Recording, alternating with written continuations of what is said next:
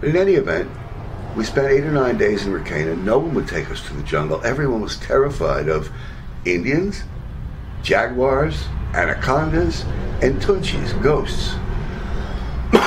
So they would only take us as far as the back of their fields. Ricana was very undeveloped at the time. We had a hotel that was just loaded with bats on the ceiling and rats on the floor. It was, 50 people followed us whenever we went out to the street, and no return boat came because the water was low and it was the end of August.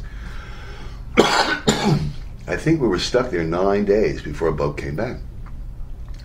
We got back to Iquitos, and within about 2 hours, at the hotel, knock on the door, here's little Moises Vienna again saying, well, now that you didn't do anything for 9 days, now do you want to see the jungle? And we said, what do you mean? Of course we went to the jungle. He said, no, you didn't. You went to Ricana. Nobody's going to take you to the jungle in Ricana. I'm it. Oh, and we can do ayahuasca.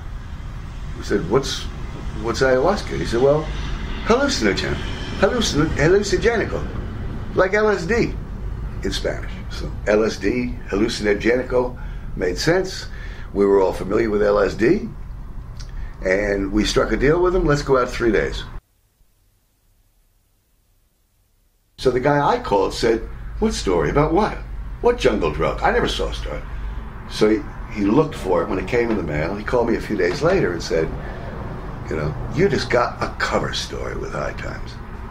And he titled it, Ayahuasca, Mind-Bending Drug of the Amazon. And it was about that first trip. So that was the first story about ayahuasca. And interestingly, it was the first national story. High Times at the time was selling a few 100,000 copies a month. Still does, but it was a lot then. And it was the #1 pass around in the country. Passed around more than Playboy, according to all the figures that magazine companies come up with. So a lot of people saw that story, and that was really the beginning of ayahuasca tourism.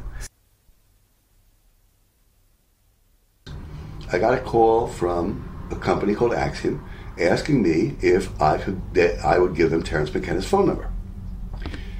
And I said, well, what for? So this is not a number I give out, And they said, well, we wanted to lead a tour group to Peru. And I said, what do you want Terence McKenna for? I know Peru. He doesn't know shit from Shinola about Peru. And they didn't take me seriously.